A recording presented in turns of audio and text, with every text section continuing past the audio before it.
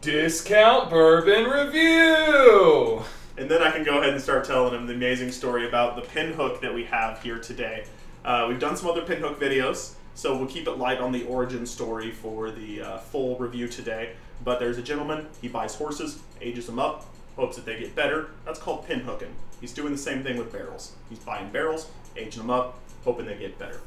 We have had the Bourbon Resolve Expression, their 2023 high proof, but here in the Wine and Market lineup that we're doing today, we're able to get our hands on the 6-year, 107 proof War Resolve. Or the War Series. They're doing a War Series. They started 6 years ago from 2021, so 2015, pardon the fast math. They'll finish it in 2027. And each year, he gains another year of age as well. So last year, or 2019, 2020, they released the 5-year. Here in 2023, this year, they should be releasing that 8-year. Yeah. By the time we get to 2027, they're releasing their 12-year. Super excited about that. I know, super exciting story. But we've got the 6-year in front of us right now. Wow. He's got some almost maple syrup notes right up front. I definitely get a sweetness. I'm not getting a whole lot of maple off of them. You really? You're not in the maple territory? Because I think it's Floral, different definitely. than that like young caramel that you'll smell in some other products, especially that Yeah. benchmark we just did. Yeah, no, I agree with that, but I get sweetness, I get floral. I wouldn't say grassy, but I'd say it's very sweet and a little less on the floral side. Someone described Weathergreen to me as having honeysuckle flavors the other day. I've heard And that you know, flavor now that before. I'm thinking about the word honeysuckle while I'm smelling things like this, it doesn't quite hit that same floral note for me. It's all in more developed sugars.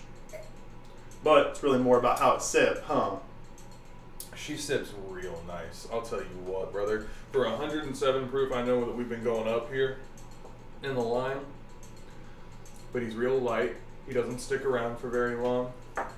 There's almost no interaction on mid palate. No. Really. It kind of just goes right from tip of your tongue to the back of your throat. Yeah. And he doesn't really bloom up in your chest like some of these higher proof whiskeys can.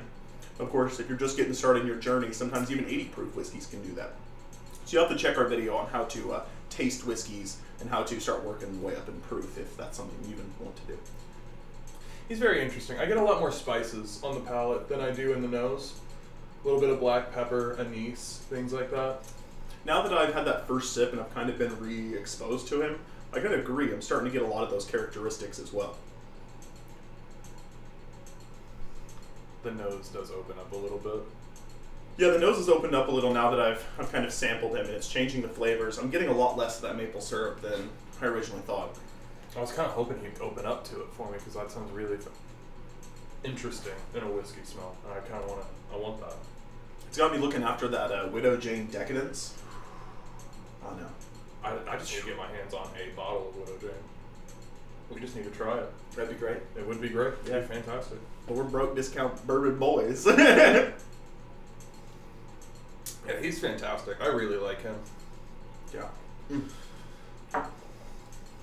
He's an easy sipper for sure. I don't think I'd be mixing him with anything. I just want to sit down and enjoy him. He's typically not on my side of the palate. I mean, we always talk, we like things just a little bit sweeter, and he's just a little bit spicier. You know what I mean? But he's still very good. I could see myself coming back to him. Yeah, really sweet at the front of palate. He kind of almost skips over mid palate in a wash. And then he kind of goes straight to that back of palate with a good little bit of spiciness, a little bit of heat, a little dragon breath in a way, but nothing too crazy. It's a good expression.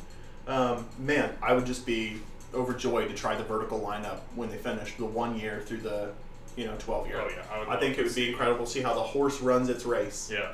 No, I think that would be But absolutely amazing. as far as price in mind, we don't have a specific price on this bottle. Of course, we were able to pick up these 3 nips from a wonderful person in the community at Wine and Market down in Lexington.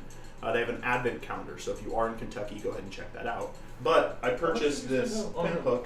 I believe I ended up spending about 50, 60 range, somewhere in there. The exact price escapes me. But knowing that this is part of that war run that they're doing, it's probably going to be a little bit more. Probably, I would say, just guessing, not pulling anything up and looking at it. I mean, 50, 60 on him. I'd have to imagine 80, 90 Yeah. on the vertical 6-year easy. Yeah. If you're lucky enough to find it in store. Of course, that's just a guess. Of course, this was 2 years ago. These things were a Yeah. package for their advent calendar, so we got some especially interesting things for you guys. Very happy to get our hands on that. Yeah. Overall, price and availability in mind, I'm going to stick him at a 7. He's very good. I really liked that nose. I really liked the palate, so he brings that up there for me. But availability, I don't think I'm going to find a bottle of him. No, you're just not finding a gonna. bottle. So I mean, it's gonna tank the price a little bit, Yeah. or it's gonna tank the weighting a little bit for that. But it's still absolutely amazing. I mean, just flavor and palate alone, I mean, that's a 9 or 10 for me. But when you bring in the other things, price, availability, it's going to bring it down for me a little bit. But if you can find that, scoop that. That's easy. Honestly, I've been really starting to enjoy some of the Pinhook expressions, which are MGP. Well, they're a little bit more than just MGP, though. I mean, it is a lot of MGP, but they don't, at least in my understanding of Pinhook and how they go about it, they just don't distill their own stuff at all. They're just blenders. That's what I'm saying. They are just blenders. You're breaking my heart a little bit, breaking my distilled, produced, aged, all in one place heart. But it's good. Pinhook's good Stuff. It is good. And if you're in that hard die camp saying that I only want distilled, aged, produced, one place whiskeys, try this. Give this a try. Try the high proof too. Oh yeah, this stuff's fantastic. Yeah, I love. I put the high proof on a higher ranking than this vertical 6-year though. Yeah, I probably would too. And it's a little easier to get your hands on. Pinhook, do you disagree with us? Do you agree with us? Do you think that we're just silly boys that need to sip more bourbon? Let us know your thoughts. That's what I think. Silly boys that need to sip more bourbon. But please, drink responsibly. Drink responsibly.